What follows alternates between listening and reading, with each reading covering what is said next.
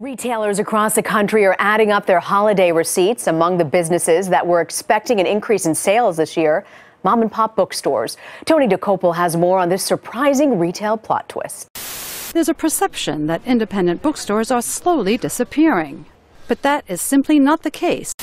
Rows and rows of shelves are stocked with every kind of book imaginable here at Vroman's, Southern California's oldest independent bookstore, which means it's survived world wars, depressions, recessions, and most recently, the digital age.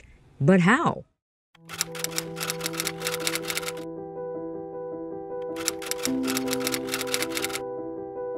Independent bookstores have been staples of many communities for years. They provide small towns and big cities alike with carefully curated selections of books and expertly trained staff who can easily recommend all types of reads. As such beloved spaces, the sudden disappearance of independent bookstores in the early 2000s shocked and worried many people in different towns across the world. At this time, big chains like Barnes & Noble were putting smaller bookstores out of business. This has changed over the past several years, however, as online retailers like Amazon have become an independent bookstore's main competition. With websites providing thousands of books at extremely discounted prices, many people are turning to this cheaper and easier option to purchase novels. While this certainly creates a big concern for smaller bookstores, recent studies have shown that independent bookstores are thriving in this age of online retail. According to the American Booksellers Association, the number of indie bookstores have grown by almost 27% since 2009, totaling 440 new bookstore locations in the United States alone. As shocking as it may sound, this is the truth that many consumers don't seem to realize. I guess a lot of people think that independent bookstores are going out of business because of, Amazon and big stores like Barnes & Noble. And for a while that was true. There were a lot of independent bookstores that were going out of business. But now actually, people will come in and ask us and we'll be like,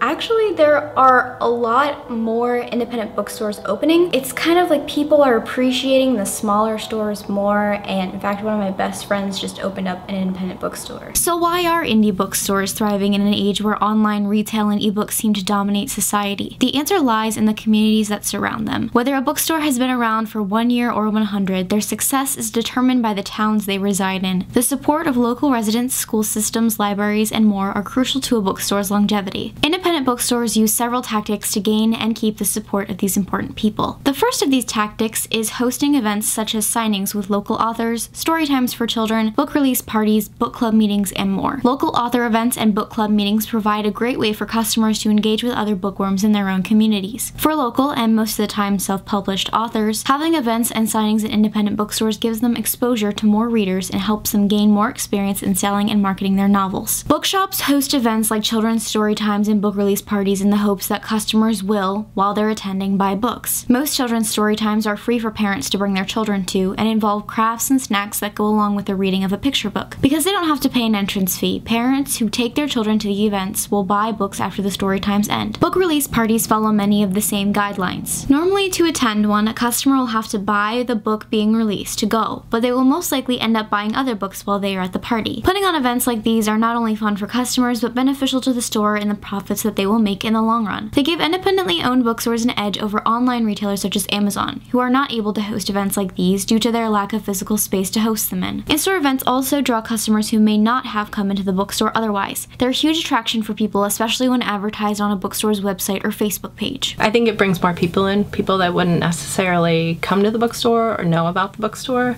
If they hear about a local author that's coming that they know or something like that, they tend to make the effort to come out and see it, and then once they're here, they generally come back. Because we do try to post our events whenever possible, then authors will repost or create their own events using us as part of it, so it is getting the word out there more about us without having to actually put a lot of time and money into it. Aside from events, store owners and employees are a big reason why customers keep shopping indie. Booksellers practice an art called hand selling, where they physically put a book in a customer's hand. By doing this, the customer will be more inclined to purchase the item than if they had seen it in an ad online. John Green, a New York Times best-selling author, speaks about this quite well. He often recounts a story of when he visited a Chicago bookstore where an employee recommended that he read a book by an obscure Czech writer. Green says that he never would have picked up the book had it not been for that employee, and that the novel now ranks among his favorites. This is a unique skill that many indie booksellers have. They can usually find any book that a customer is looking for and will do their best to make sure their recommendations are curated to a person's specific wants or needs. This is especially important when considering the differences between Amazon's recommendations based on previous purchases and in-store face-to-face recommendations based on specific things that a customer tells a bookseller. We can figure out what they like to read and what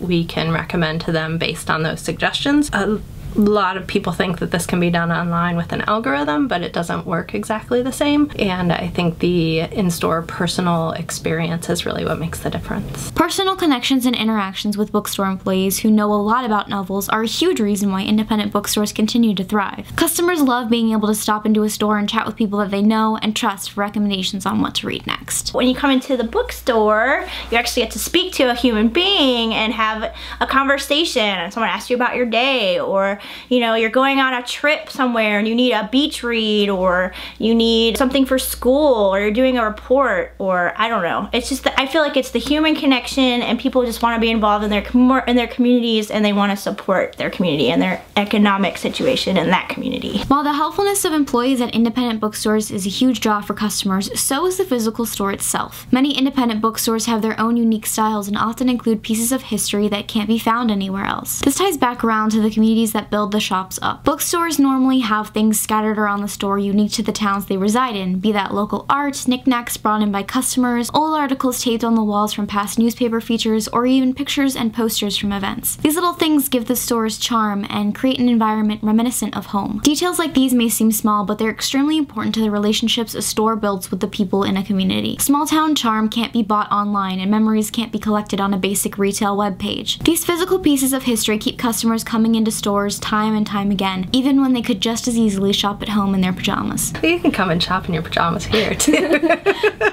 Independent bookshops are magical places. They inspire people and provide homes for hundreds of stories. Perhaps this is why a sudden interest has been growing among people both young and old to open up their own independent bookstores. Over the past several years, the number of independently owned stores in the United States has steadily increased. New booksellers have been working hard to open up shops which will sell all kinds of books to communities across the country. Because of this, interest in events put on by the American Booksellers Association has risen drastically in recent years. The ABA hosts yearly seminars and conferences for people heavily involved in the bookselling community. One of their largest events, the Winter Institute, draws booksellers from all over the country to take part in networking opportunities and workshops to improve the quality of their stores. With large numbers of people attending these events and even more expressing interest, it's clear that booksellers care about the continued success of their stores. The scene of new booksellers only adds to the growing support for this community. When a bookstore first opens, however, community support can be hard to build. Some people have a drive to create their own customer bases, but others open bookstores because they already have them. Recently, there have been a rise in the number of authors who open their own indie bookshops. In these cases, the authors already have their own fan bases, which helps draw in customers and gives them a head start on creating a business. Ann Patchett, a well-known author, decided that she wanted to open up an independent bookstore with her friend Karen in Nashville, Tennessee. The town did not have an independent bookshop, so the two women wanted to change this. Today, the bookstore still does incredibly well due to Ann and Karen's continuous hard work. Their story is just one example of how authors are starting to make a change in their own communities by opening or helping independent bookstores. The #1 New York Times best-selling author James Patterson has also started a campaign to bring aid to independent bookstores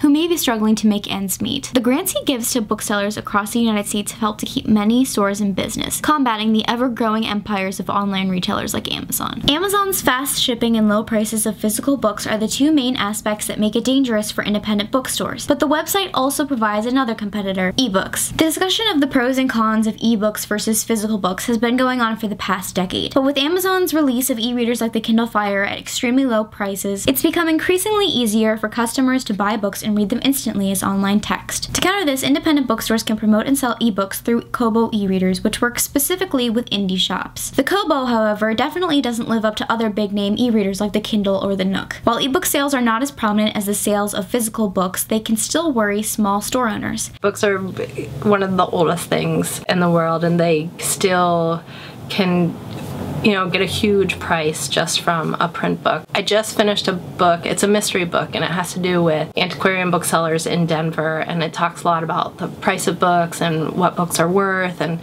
first editions and that kind of thing. So just out of curiosity, I was looking up my Harry Potter First American Edition that I have. Right now, of course, you would have to find the right buyer, that kind of thing, but you're looking at, a couple $1,000s for one book, and I just don't think that that market or that interest will ever go away. Even with all of these threats, the future of independent bookstores is bright but unclear. As online retail continues to progress and grow, physical shops may have to make changes to the way they sell novels. Chain stores like Barnes & Noble have started to carry many other things besides books to increase sales and stay in business, while many independent bookstores have yet to make this switch. As the store goes along and gets older, if there comes a time where I need to make more money because the margin is larger on those things, which is why people carry them more often, I think if I had to go that route, I would, if the store finances warranted it, but I'm hoping to not have to do that. Regardless of any future changes, indie bookshops have thrived and will continue to with the support of their communities. These stores bring culture, knowledge, and stories to all types of towns, and customers can rest assured that as long as they shop local, their indie bookstores won't disappear anytime soon.